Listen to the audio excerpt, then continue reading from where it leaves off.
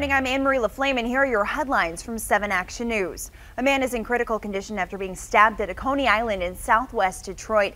Police were called to Columbo's Coney Island on Verner near Junction around 5:30 this morning. Now, we're told the man was stabbed by someone he knew during some sort of argument. So far, police do not have anyone in custody. Right now, a man is in the hospital after 2 duplexes caught fire in Wayne. His family says he suffered third-degree burns. Now, crews were called to Vinoy and Glenwood around 4:30 this morning. A woman tells us that she woke up to what sounded like gunshots. Fire officials say everyone was able to make it out okay. Michigan State University is stopping payments to the survivors of Larry Nassar's abuse. The school says it's over fraudulent claims of sexual assault. MSU says it's suing insurance carriers to get the companies to honor their policies.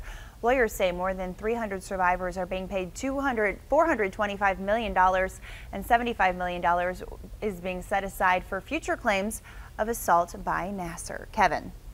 All right, Emery, thank you. This afternoon's going to be the upper 70s and a few passing showers, possibly a thunderstorm until about 7 or 8 o'clock this evening, and then we'll have decreasing clouds. So partly sunny, high temperatures in the upper 70s today. Tonight, mostly clear skies, 59 for the overnight low. Could be a stray shower tomorrow for Saturday. Otherwise, partly sunny. Most of us are going to be dry for Saturday. Highs will be around 80 degrees. And then Sunday, partly sunny, highs again near 80. Get a chance of rain then Monday, Tuesday, and Wednesday next week. Anne-Marie? Kevin, thank you. 2 major stretches of highway are set to shut down tonight. The first is eastbound 696 in Oakland County. The stretch from Telegraph to 75 will be shut down at 8 p.m. tonight until 5 a.m. on Monday. Also, I-94 shutting down in both directions between Connor and 75. The closure is set to begin at 7 p.m. and reopen Monday morning at 5 a.m. And those are your headlines from 7 Action News. I'm Anne-Marie LaFlame. Don't forget the news is on our website, WXYZ.com, and on the 7 Action News mobile app. Have a great day.